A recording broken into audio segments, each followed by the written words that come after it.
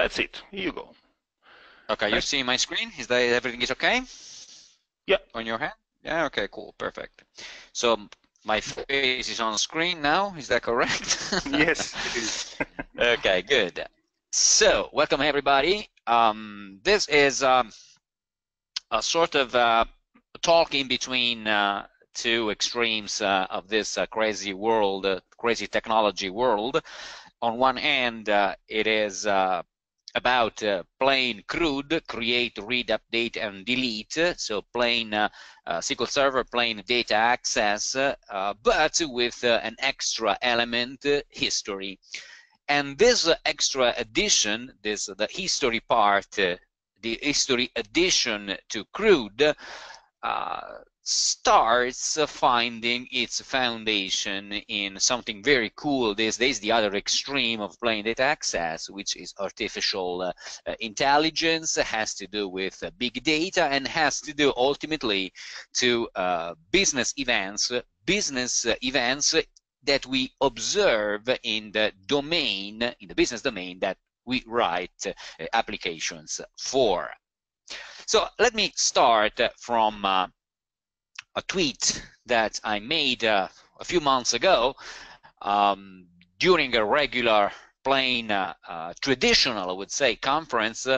I was supposed to talk about maybe something like ASP.NET Core. I don't even remember exactly what, but during the keynote of that conference, somewhere in Europe, I got an inspiration from what the speaker, the keynote speaker, said about artificial intelligence, it being so cool, the services we're getting from Microsoft being so powerful, so enthusiastic, and this and this and this.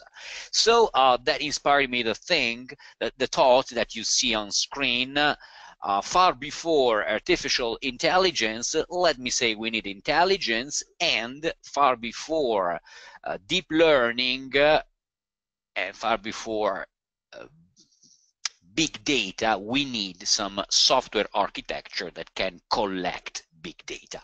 Personally, these days, I'm starting to do quite a bit of work with artificial intelligence, neural networks in particular.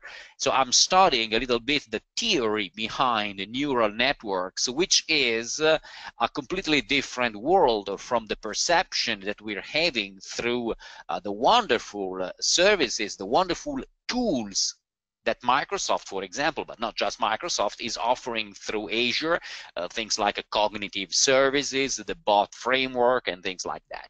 Those are primarily tools. Those are things like the plain screwdriver we can use to make some works around the house.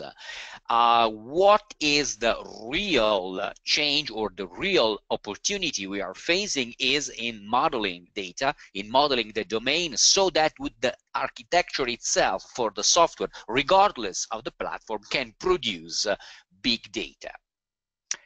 Let me try to reinforce the concept about the relevance of big data for any application with an example. Imagine a conversation, and actually this is a real conversation that I heard.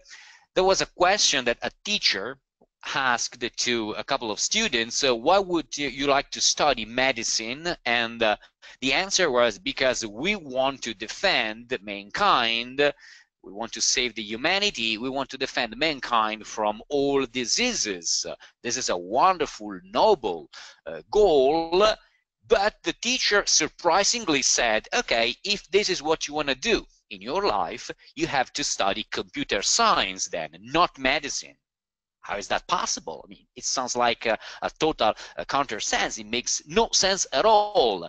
But the teacher was actually a researcher fighting cancer in the real world. And he said, as a cancer researcher, all I do every day is analytics on big data. So this demonstrates, and again, this is real world, this shows that today some aspects of science, even science like medicine, is totally dependent on big data, and the work that cancer researchers actually do is recognizing algorithmically patterns in the way that the big data collected from the behavior of molecules in the body determine the evolution of cancer. So big data is, of course, critical, and it's critical well beyond the marketing gimmicks, the hype we hear, oh, the future is on big data. Big data is in just every application. So my next question is, okay guys, where is your big data? Big data lives underneath the data of the application. And now let's stop for a few seconds thinking about what happens in a traditional standard legacy application based on some sort of SQL database. Every time we update an existing table record, we are automatically, irreversibly losing track of the state that record had before. Okay, you can say we have backup copies, but again, it's the same kind of story. Because, again, every time you update a record, unless you maintain a backup copy of the table for every single update you perform, at some point you lose information. So making an update to any single table record determines losing some information. Now, especially if you live in Europe, but not just if you live in Europe, you may have heard about something called GDPR, which is a new European Union regulation, which will be enforced next May 2018. It has to do with privacy and data privacy, and it brings it raises the issue for every single web application, every single application actually, and every company holding data on behalf of users to apply a number of changes to the process. And in particular, GDPR claims that every software application should be able to track all processing being done on data. So every single update must be tracked and in a way justified, because GDPR states at some point you might face, as the owner of data for the company, you might be requested by users justification about the use that your software has made of the private data. So again, this point just reinforces the point that every time we update a record, we are losing track of the state it had before, and that state is lost forever and cannot be set back. Data, more in general, is the most valuable asset of every company. I'm stating the obvious. I recognize, yes, that's right. I'm totally stating the obvious here. Data is the most valuable asset of every company, and it is also the input of any business intelligence process. It's so easy to hear about, also to talk about business intelligence, how relevant it is for business, how cool it is, how rewarding it could be for certain companies, how crucial for others, and what blah, blah, blah. It's just words. Business intelligence is has been for a few years and will be in the future just a hot topic, a hot buzzwords. But you cannot do significantly any BI if you don't have data. And the data must be tailor-made for BI. And the combination of data and BI processes is ultimately one way to look at artificial intelligence. So, no, you are not attending the wrong talk. So even though so far, and it's been about 10 minutes, I've been talking about artificial intelligence, even though I was mentioning big data, BI. I'm still going to talk in the rest of the time about CRUD, about SQL Server, about entity framework, about data access. So this is not the wrong talk. I'm just trying to illustrate why history plus CRUD is crucial for just every application, because it can start it can start showing the way in which every single application can start producing and maintaining and preserving their own big data. So what's next? We have CRUD. We all of us grew up with CRUD in mind: create, read, update, delete, fundamental operations on relational tables. Now, next is about rewriting, replacing, evolving CRUD. Well, CRUD will stay CRUD, whatever it is today, whatever understanding you have of it will stay, but we have to add one extra dimension to CRUD, the dimension of history. So if I have to summarize CRUD today, this picture will be it. So has the nice cat sitting on top of the cactus shows, it can be quite uncomfortable at times, but on the other hand, if you have reasons to like it, CRUD is not bad today. It depends on the perspective. So it depends on how comfortable you feel yourself on top of a cactus. CRUD, again, C for create, R for read, U for update, D for delete, are fundamental operations we perform on data entities.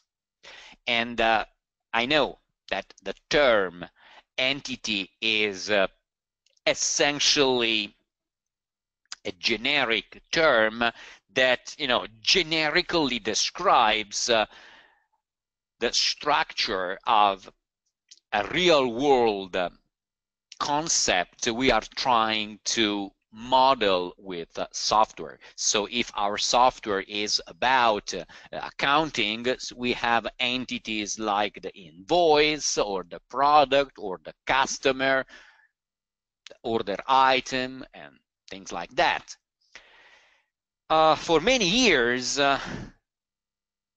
whatever we have been able to build around the generic concept of a data entity worked enough to let us express the business logic of applications. But the future essentially is more and more about having and dealing with much more sophisticated data models and to fully represent realistic business domains. So it's the amount of complexity that we face every day, and we will face more and more in the near future, that makes the concept of a data entity, so a flat collection of properties, attributes, not really powerful enough to model what we want. So we need something more sophisticated than entities, something that is often called aggregates. Now, the term aggregate comes from a methodology called domain-driven design, and domain-driven design is no rocket science, is nothing fancy. It has nothing to do, directly at least, with any framework for data access. It has nothing to do with data access at all, I would say, because domain-driven design is just what the name says it is: design of the software driven by the characteristics of the domain. And to help achieving this goal, domain-driven design introduces the concept of an aggregate, which is a superset of the concept, the familiar concept of a data entity that everyone dealing with, having dealt with relational tables knows very well.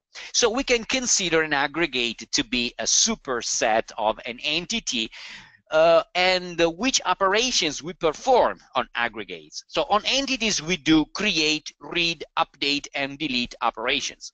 We do essentially the same operations on aggregates, but except that the creation, the update, the deletion, the read, the fundamental operations take the form of business operations rather than database-oriented operations. Again, CRUD, create. Now, if we stop for a moment and try to forget everything we know about databases, and we think what it could mean to create a new instance of an aggregate of a business entity. Creating is what? Is an operation subject to the application logic, I would say. Why application logic? The application logic is, again, according to the DDD, domain-driven design vision, is the part of business logic where we orchestrate workflows. So if we create an invoice, for example, we are creating the invoice as part of a business process. We don't create the invoice because it is. We create the invoice at the end of a workflow. We perform an update as part of a business workflow. So in other words, in an e-commerce system, when we do the checkout, which is a business operation, in the context of that, we trigger a workflow, and in the execution of this business workflow, some operations on a variety of entities might be performed. We might create a new invoice record, we might update a product state, order, and so forth. So the creation is usually something that is driven by the application logic, so by the set of use cases our software, our application is called to implement and support. What about updates and deletions? I'm tempted to say that those two operations are instead subject to domain logic. Now, domain-driven design introduces something called the layered architecture. So the recommendation for we get from domain-driven design as far as a software architecture is concerned is that every software we write, every microservice we write is structured in horizontal layers, in 4 horizontal layers: presentation, application, domain, and infrastructure. Those are more or less the same layers we knew for 20 years at least, and called the 3-tier architecture: presentation, business, and data access. Presentation is the same in DDD, the layered architecture of DDD. The business logic has been split in 2 layers: application logic, so the orchestration, the workflow logic, the application logic, and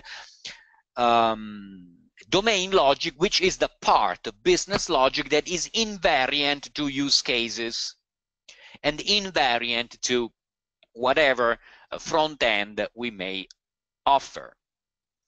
So when we update or delete an entity we work on, we are probably doing that driven by the strict business logic. The business logic that doesn't depend on the user action, but it depends on the internal intricate, possibly intricate connections and relations between entities. So update and delete are, for the most part, driven by domain logic. The read part of the R of CRUD is instead subject to presentation logic. And this is a crucial concept because it indicates neatly and clearly that the way in which we store data, especially today, is or should be treated as completely different from the way in which we read and present it to users. Okay, now, to cut a long story short and to try to move more and more in the nearby of databases. All this to say that we probably should consider more and more some sort of custom ad hoc API for updates and deletions that is soft. What is a soft update? Is essentially a standard update operation that in some way preserves the old state. So I'm making a change to this record, but I'm making the change in some way that the old value is still there somewhere. Analogously, a soft delete is an update. So it's not a deletion, it's not an operation through which we remove records, we remove physically information from a table, but is a logical deletion in which we just mark the record as this doesn't exist anymore, even though it's still there physically. So soft updates and soft deletions are, for the most part, custom ways to do updates and deletes that is not directly invoking the related T-SQL SQL commands. For example, I mean, the soft delete is relatively simple to implement and pretty common. You just add to the table that contains deletable records an extra column, Boolean column, and you mark that true, false, depending on whether the record has to be considered from the business logic has deleted or valid.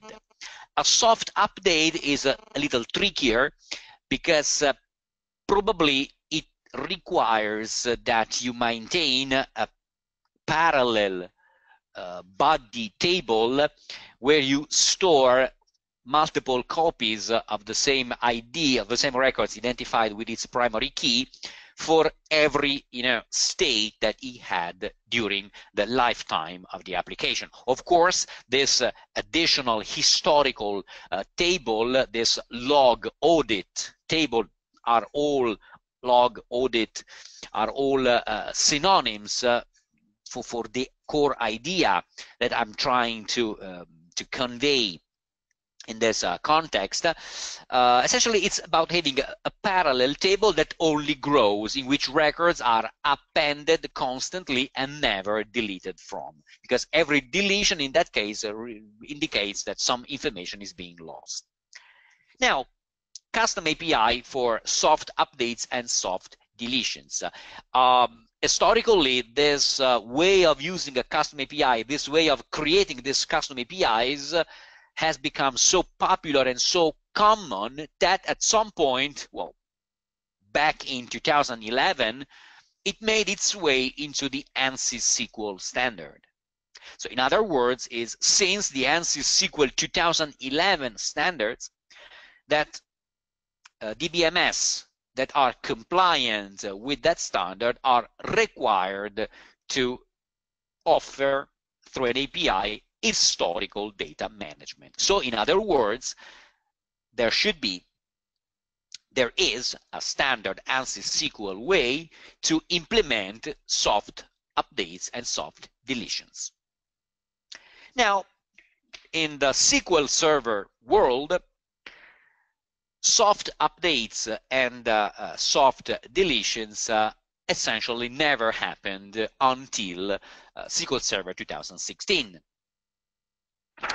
In SQL 2016, we have, as you can see probably from the screen, there is a a screenshot taken from the Object Explorer in Management Studio. There is a dbo.bookings table here that has the extra command in the name system versioned, and the child of this bookings table, there is another bookings history table with a command in parentheses that says history. So essentially we can have in SQL Server 2016 something that is technically called a temporal table. Now, a temporal table differs from a regular table for the fact that it is two tables in one. You have the bookings table, for example, and if this table is marked to be temporal, it automatically appends a child table called history that automatically is populated with the old dismissed states of the records in the parent table. Now, if we right-click in the tables node of a database in SQL Server 2016, we have from the UI, as you can see here, we have a new system version table. So the UI way to create a new table, and of course the same can be done also programmatically. The relationship between the regular but temporal system versioned table and the child history table is a sort of master-slave. The history table is entirely managed for the right part by the system, the SQL Server engine. Developers can only read the content of the history table, and no records can be ever deleted from the history table in no way. Now let's learn a little bit more about the system version tables, or to use a fancy name, temporal tables in SQL Server 2016 and newer versions. Temporal tables, and you find at the bottom of the slide a link to the official Microsoft documentation. In particular, the link points to the page where some considerations and some limitations of temporal tables are illustrated. But in summary, the slide on screen now fundamentally summarizes the key fact, essentially the cheat sheet of temporal tables. Now, first fact, the child history table is automatically created the moment in which you turn a regular table into a temporal table, or in the moment in which a temporal table is created from scratch. The content of the child history table is read-only for code, for development code, and no row in that table can ever be deleted. Historical data can be queried, however, so it's available in read but not in writing, and you need to use ad hoc SQL commands. Essentially, ad hoc SQL commands for querying historical data is a regular query command, a regular select from table command, except that it has a few extra clauses that further restrict the chunk of rows to be returned. Cascade operations are not supported if tables are child in a foreign key relationship.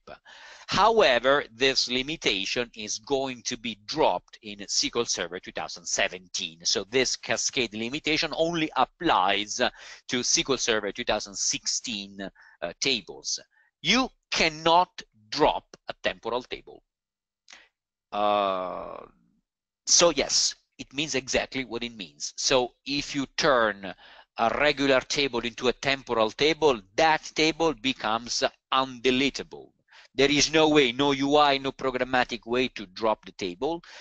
If you physically want to drop that table, you have to first reset the state of the table, back to the normal state. So you have to reset the temporal attribute, and once the table has gone back to its regular state of a regular SQL table, it can be dropped.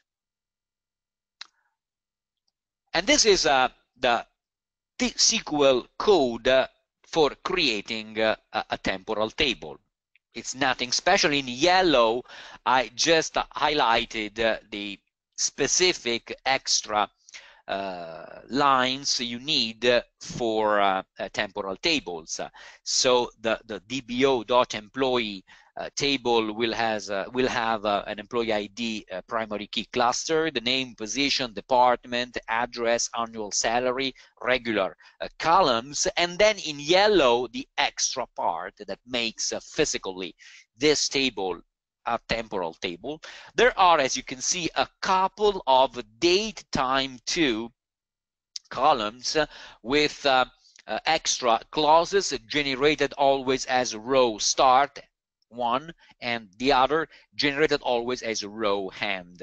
The names of these two columns, which is sys start time and sys end time in the demo, those are arbitrary names, so you can change sys start time and sys end time to whatever you like, but logically those two columns represent the start and end validity for the instance of the record. And to qualify those two records as the period of validity for the instance of record, there is the third line, period for system time. So actually, you are in the first two yellow lines, you are just adding, you are instructing the engine to add two extra columns, and then period for system time. So the period of validity, of the system validity for the instance of the record, is determined by the interval sys start time, sys end time, or whatever names you have chosen for the row start and row end columns. This is for the physical creation of the table. With system versioning on is exactly where you turn on the flag that instructs the SQL Server 16 and newer to treat that table as a temporal table. History table equals is where you specify the name of the child of the body history table that goes with the employee table. So when this line executes, we're going to have a new employee table with a child employee history table that is treated as the audit log table for whatever changes are performed programmatically and through UI on the content of the parent employee table.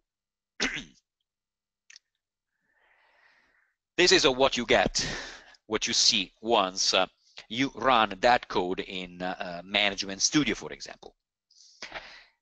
Date time columns can be null, cannot contain null values, but can be arbitrarily named. So you are responsible for the names that the columns, the date columns have in the table. They must be marked as generated always as a row, start and end. Managing those columns is entirely reserved to the system. The history table cannot have a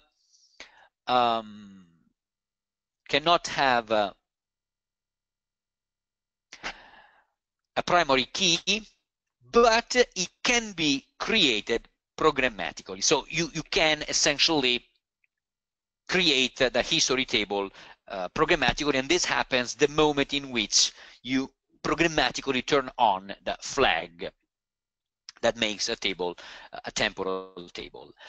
Now, the default history tables, so if the table is created through the UI of SQL Management Studio, it is automatically given a clustered index on date time columns. The same happens if you run a SQL command to do that. But you can also, and if we go back to the previous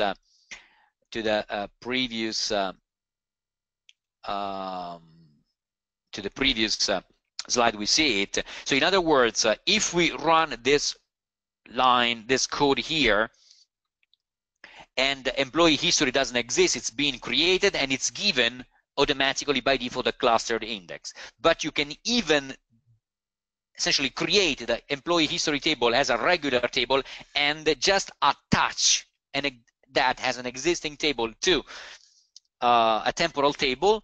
If you do that, so if the table already exists and you are creating that yourself, then it is highly recommended that this custom history table has anyway a clustered index, essentially for query performance and compression purposes. And this is the line that resets a temporal table to the state, the status of a regular table. So alter table DBO employee set system versioning off. On and off are the commands that essentially turn on and off the status of the table has temporal or not. When you turn a system versioning on, you also have to specify the name of the history table to be created or to be just linked. In summary, history table is a copy of the main table plus a couple of date time 2 columns. And those two date time columns indicate the validity period for that particular state of the record. In other words, the history table, which as mentioned has the same structure, the same schema as the main table plus a couple of date time columns, contains multiple copies of the records in the main table, one entry, one record per each state of a record found, of an existing record in the main table. So for every record in the main table, we have a history table, possibly multiple records, one for each different state the record had since the time it was first created. And the two date time columns just indicate the starting time and the end time of validity for that particular state of the record. So valid from or sys start time, whatever the name you choose, indicates when the record got that given state, and the other column, valid to or sys end time, if we use the naming of the previous slides, indicates when the validity of that state ceased to be valid. Updates and deletes are database operations that cause the values in those columns to change, and those are the operations, the database operations that cause new records to be appended automatically in the history table. You do nothing to append a new record in history table. The append of a new record in the history table happens as a consequence of running in whatever way is possible an update or a delete statement on the main table. So in other words, this is a screenshot that shows the effect of an update statement, update a bookings table where we set hour to 13 for an ID of 2, and essentially the first list of records shows the content of the main table, where we have a record with an ID of 1 that has now an hour. This represents a booking for the corner room starting at 13 for 1 hour. Owner of the reservation is Dino. This is what we get when we do select star from bookings where ID equals true. But if we do instead select star from bookings history, where ID equals true, we get two records. And in particular, we know from the second select star query, we learn that in the full history of the bookings table, record with an ID of 2 went through two past states. So it has the current state, but before it went into the current state, it went through two other states. And in particular, the first state it went through was the state in which the booking for the corner room was initially entered to start at 9, to be 1 hour, and the owner was someone called Joe, and this state of the booking ID equals true, this state was valid from for about 10 minutes, from the 22:04 minutes up to 22:14 minutes of the 27th of September. Then you see that the value of sys end time in the first record matches the start time of the second state. So at that point, at 22 hours, 14 minutes, 33 seconds of the 29th of September 2017, at that point, a change was made in the record, and the change was that the owner shifted from Joe to Dino, and the state of the record, corner room booked at 9 for 1 hour by Dino, that was the case up for about a minute, from 22:14 minutes to 22:15 minutes. At that point, another change was made, which produced the current state we observe for the record, that says, okay, the hour was changed, the booking started at 13 rather than 9, the length was still 1 hour, the room still the same, the owner still the same, motivation still null.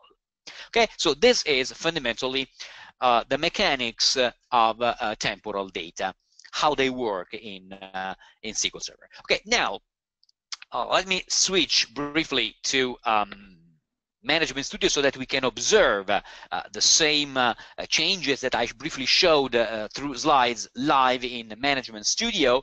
And then I want to show you a little bit of code that discusses how we can try to make this temporal tables work with entity framework. The bad news is that essentially we have no support for temporal tables from entity framework. It's not there. There are some things you can do with entity framework, but for the most part, it won't work. So the most interesting things you might want to do through entity framework won't work if the underlying table is a temporal table. At some point, things will change, but neither Entity Framework 6.x nor Entity Framework Core 2.0 at the moment support temporal tables. So this is now Management Studio, and here I have the current state of the table. So this is a bookings table that has a few records. So let's take one particular record here. Let me see if I can easily zoom this. Okay, so let's focus on this this record that has the ID of 4. Okay, so let's focus on this record and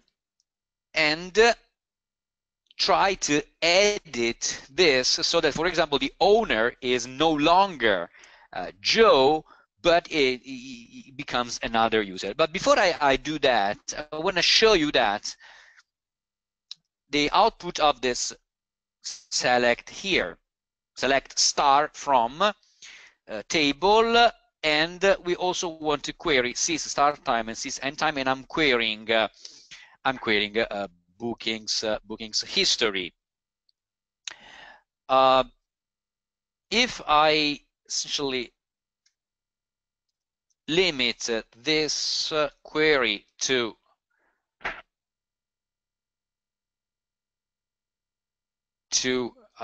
the records where ID equals 4, we find only one record. Nice. Now let's go back here.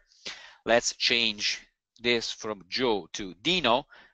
And I just in place edited the record. I go back here, I refresh, and oops, I refresh the query, and I find now 2 records. I find 2 records, and the last records that was added, this one, started getting into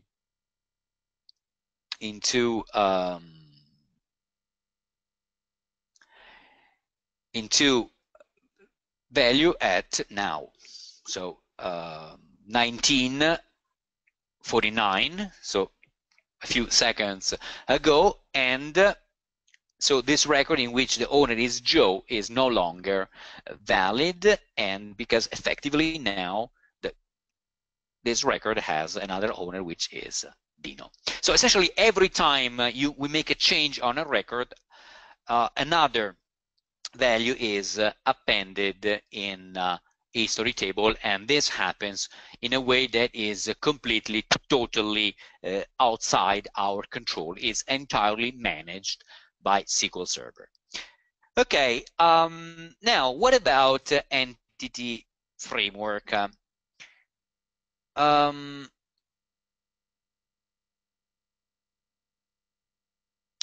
Entity framework. In entity framework, usually we work with code first. Code first is not the default way of working in regular non-core. .NET is instead the only way of working with entity framework if we use a .NET Core application. But code first entails that you can have an API through which you can create a table. So let's explore ways in which we can create directly through entity framework code first a temporal table. And now in this application, I have a bookings database DB context, and all I do here is adding a custom database initializer, and this initializer, well, quite simply has hard-coded a SQL statement that alters a table with a name and adds sys start time and sys end time and gives them default values. And then essentially in the seed method of the initializer, so where the database is physically created and populated, I first check that the version of SQL Server is at least SQL Server 2016, which requires the version number of 13. And if the version of SQL Server supports temporal table, I just execute this statement. The string here is a format string that is then completed with the name of the table, and the history table is bookings or whatever followed by the history suffix. So actually I just execute the command, the SQL command, to create a temporal table. So there is nothing really special. It's just a plain use of SQL commands if we want to use entity framework code first to create a table. It is a lot more intricate trying to read, to query records using entity framework. Now, let me give you an example of the application in up and running. This is the same application live. If I click on the view button, I have a list of records, and this is just a plain query done on the bookings table in the we have seen in Management Studio, and as you can see, we have here the record number with ID of 4 that has a owner to be Dino, exactly as I made my changes earlier. And then what you see now is that I just clicked on the record. I was too fast, so let me repeat it, go back. So if I click on this record, I see the history of booking number 4, the history till midnight of today. And I see the list of changes in red. I see the current history of the record, so the current state of the record in red, and then in gray I have the list of changes in the descending order. So this is the first state, this is the next state, and so forth. So we can observe that the record was initially created to be a booking on the 24th of October, starting at 3 p.m. for 1 hour, name of Joe, and this was entered the 17th of October. Then about an hour before I started this presentation, the record was updated to be 2 hours long, and there was the time of I made the changes, and then this is the change that started a few minutes ago that determined the final record. So to cut a long story short, a concrete benefit you can take out of temporal tables is easily track the history of every single record you have in your database. But just to reinforce the point, let me stop the application and let me edit briefly the code. This is an ASP.NET MVC sample application, and this is the method I call to get the history, and there is a date time value here that sets the time limit I want to know the history for. So let's say that I want to ask the state of the, oops, I have to stop the application first. Let's say that I want to know the state of the records up until yesterday. Here we go. Application up and running. And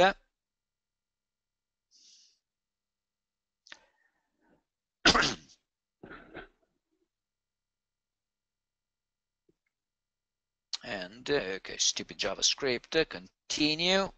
Okay, here we go. View.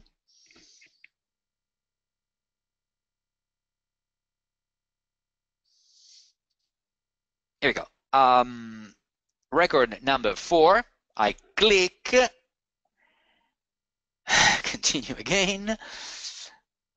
And I only get this. So I see the state of the record, the state that was entered the 17th of October, because we had 3 changes made to record number 4, but 2 of those changes have been made today, and now this is the history of the record till November 7 midnight. So this is the state of the record at a particular moment in time. This is the power of temporal tables, concrete power of temporal tables. Okay, back to PowerPoint for finalizing the story. Now, temporal tables, it's an all or nothing kind of thing. So either you can track the history of the entire set of columns or nothing. At the moment, there is no way to filter out things. The cascade limitation that I mentioned, so cascading operations, are not supported in 16, but it will be supported in 17 and newer. If you have a blob columns, size-wise, it can be a little bit problematic. Concretely, if you want to work with a temporal table, you have to do that using plain SQL commands, which makes it pretty cool to use with micro ORMs like Dapper, for example, much less enticing, well, not working at all, let's be concrete, if you use Entity Framework. There is another feature of Entity Framework, another issue of Entity Framework that I haven't mentioned and showed in code, but concretely it is the following. Essentially, when you make a query with Entity Framework, you can essentially hook up the generation of the SQL command for Entity Framework, and at that point you can extend the command to add the time interval for the records you want to get, so in such a way you can capture the history of things.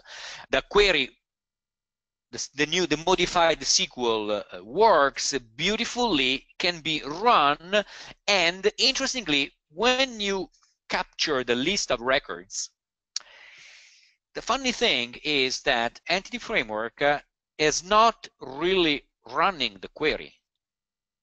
Entity Framework, for performance reasons, uses something called identity map, so that it internally maintains a cache of previously retrieved records.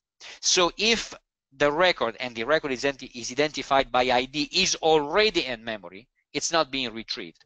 So in other words, if you go this way, if you perform the smart trick of updating on the fly the SQL being generated by Entity Framework, actually the query never hits the database because of the identity map of Entity Framework. So you get the right number of records, except that because all records have an ID of 4, a primary key of 4, you get 3 times the copy of the current state instead of the actual history of the record.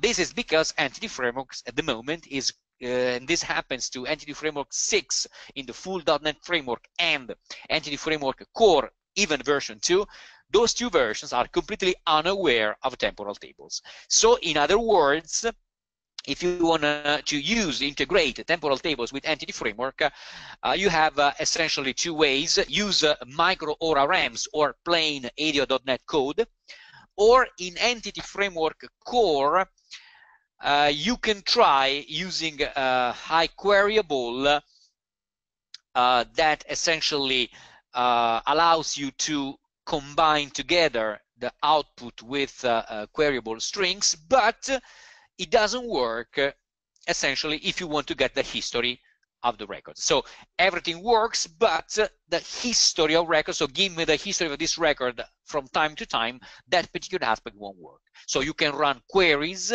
on the main table, but not on the history table. So in other words, temporal tables in EF Core are essentially useless, and the only reasonable way of working with temporal tables is through micro ORMs. Now, the title of this presentation also has business level events or something like that.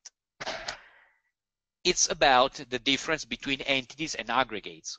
Entities raise events like updated, deleted, and created. And those events are being tracked automatically, free for you, from the engine of SQL Server 16 and 17. Not always this is necessary enough for applications, because if you have a real aggregates, so cluster of entities that are the granular entity element you work with in your applications, you need events, which is not as simple as updated or deleted on a table record, but is an update or a delete global operation that may involve multiple records in multiple tables. This is the difference between table level events and application level events. Event sourcing is an architectural pattern that addresses the point of tracking application level events. But temporal tables are a basic way to, or a first step towards event sourcing. But event sourcing is something too wide, too complex to be easily summarized in 1 hour. So temporal tables is a good step, a nice step towards the future of software development, but for the time being is still CRUD. Final comment, history tables don't include indexes, statistics, triggers, permissions, so the size is kept to a bare minimum of data. There is also, and the documentation here shows more details, how to try to optimize temporal tables so that current data are in memory and historical data is disk-based, so that the performance of the machine can be improved to some extent. There are memory optimized and durability attributes that the documentation explains how to use to optimize this version of the temporal tables. And again, temporal tables are a nice thing, but are just a first step towards event sourcing. Event sourcing captures all changes to an application state as a sequence of business events, not necessarily data table events. State transitions are an important part of the problem space and should be modeled within our domain, and these two things are the challenge for the future of applications. And has a plain data access tool, temporal tables are there to help. And this is everything that I have to mention about these topics. The link on Dropbox shows the zip file from where you can grab a copy of the bookings demo that I just showed. Okay, I'm done, and all that I can say is thank you for being here, and just hope that you enjoyed the presentation. Yeah, thank you so much, Dino. Really interesting topic. Absolutely.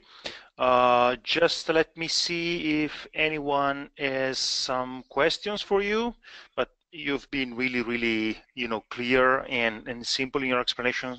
So let's see. Anyone has a question?